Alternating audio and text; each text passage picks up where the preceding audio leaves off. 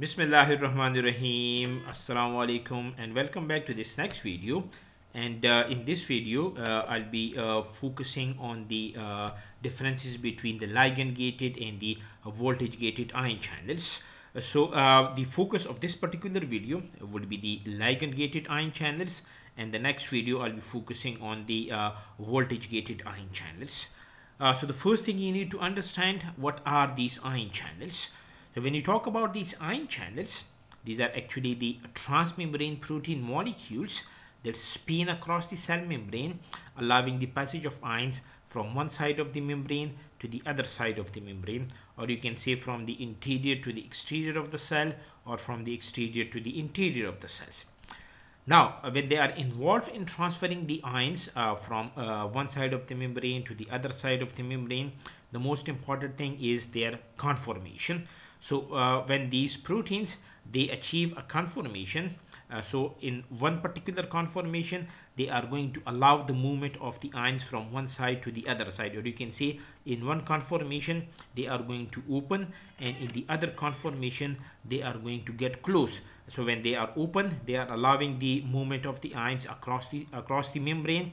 When they are closed, they are not allowing the movement of the ions across the membrane. So the important thing about these is the conformation. Now, what decide the conformation? Either the ligand that is going to decide the conformation of the particular protein or the ion channels, or the voltage. Therefore, we say that there are usually two types of these ion channels. One is the ligand-gated ion channels, and the other one is the you can say voltage-gated ion channels. Now, this is the structure of you can say an ion channel, and as you can see, as I've told you, these are the transmembrane protein. So the first thing you need to understand is what this term transmembrane protein means. When you talk about these transmembrane proteins, they actually have three domains. The first domain, which is present outside the cell, as you can see over here, that is outside the cell membrane, that is known as the extracellular domain. And this extracellular domain, in case of the ligand-gated ion channels, is responsible for the binding of the ligand.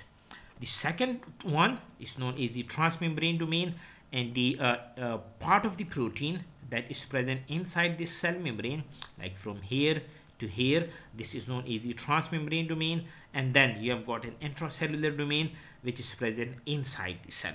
So this is what the term transmembrane mean, that it is going to span the membrane from the exterior to the interior of the cell.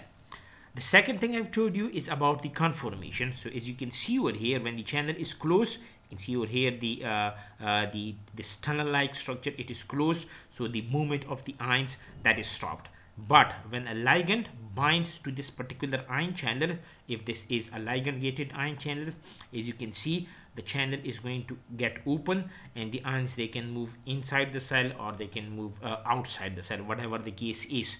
But this is what the term transmembrane means, and this is what the structural conformation in these ion channel means. So when they are in this particular conformation, they are closed.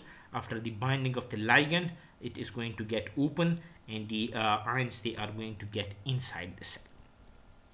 So the focus of this particular video would be the ligand-gated ion channels. So these ligand-gated ion channels, for short, they are known as the LICs, sometimes also known as the LGICs. Like these are the ligand-gated ion channels, or this ligand-gated ion channels.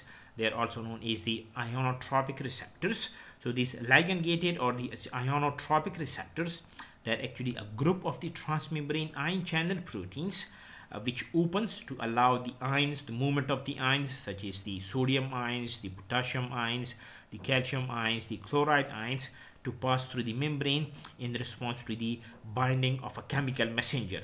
So the most important thing to keep in mind about these ligand-gated ion channels, that we are talking about the ion channels, but their opening is dependent on the binding of a ligand to it.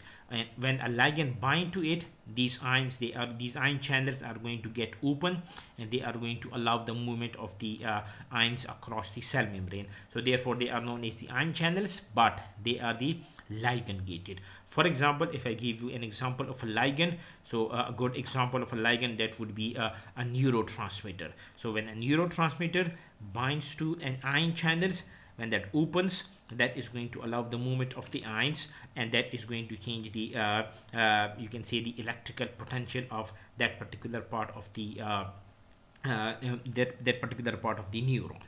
So in the next video, I'll be giving you examples about the ligand-gated ion channels, two of the most important examples. I'll give you that. So if you like the video, please subscribe to my channel, hit the like button and share it with your friends.